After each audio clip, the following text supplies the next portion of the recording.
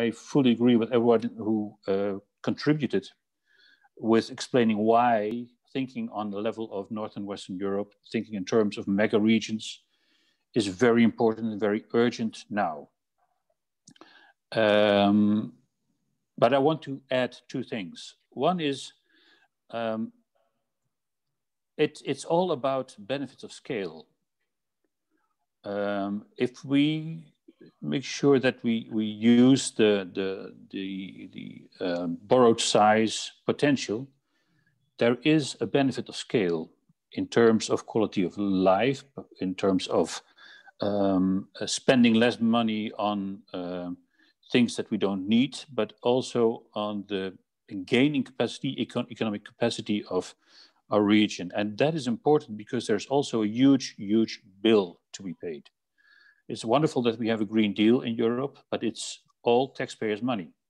So we all have to pay for that. And I'm very much in favor of that, but we all have to try to improve our economy in order to pay that bill.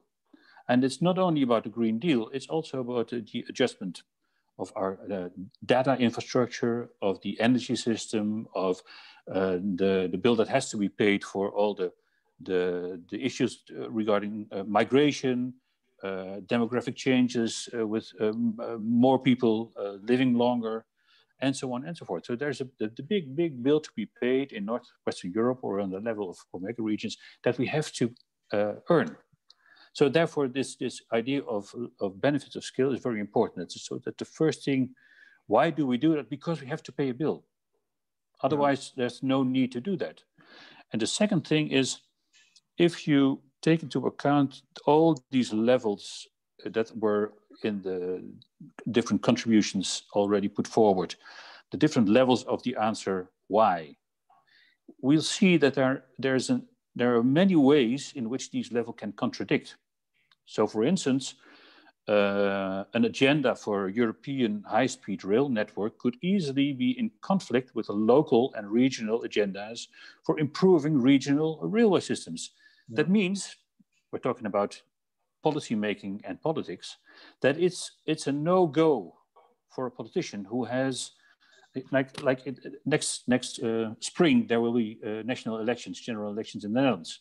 A year later, there will be elections for the municipalities in the Netherlands. So if we cannot come up with a solution to take away all these tensions between the different levels of our analysis, if we cannot come up with answers to reduce the risks, to reduce the number of contradictions, then it's not interesting for politicians. So it's far too easy for all of us to say, okay, we have a brilliant idea because we're urban planners, and why don't politicians adapt our agenda?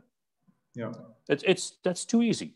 It's our job to make this whole analysis and this whole strategy adaptable and doable for politicians.